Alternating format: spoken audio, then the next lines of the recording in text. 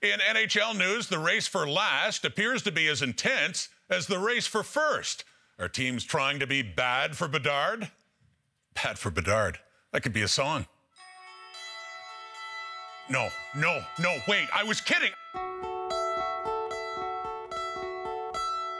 He's the general manager of an NHL team, winning the Stanley Cup, forever his dream. But before you come first here, man, you gotta be last. And he knows a kid who'll turn things around fast. Be crappy for Connor, be bad for Bedard. Losing is easy, but winning is hard. I've seen some good ones, man, but this kid's next level. Like all of the Hughes brothers wrapped in one devil.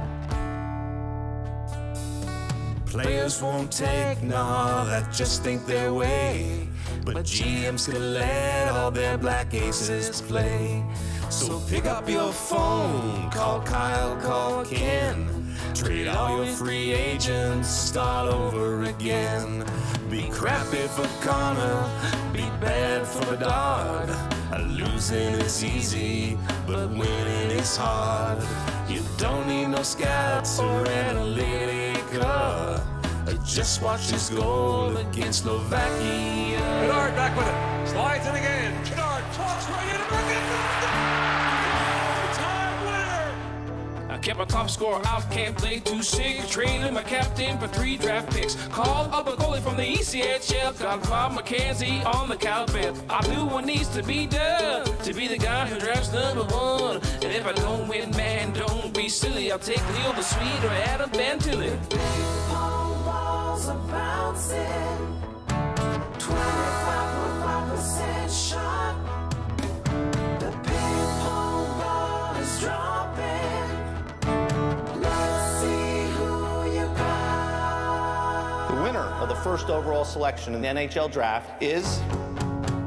Be crappy for Connor, be bad for Bedard. Losing is easy, but winning is hard.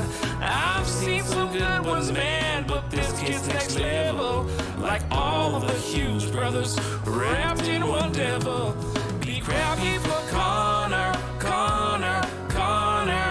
No point in honor, honor, honor. Be bad for Bedard, be bad for Bedard. Absolutely no shame in losing hard. Just missing the playoffs is no place to be. So I'm trying to come last, but don't tell Gary.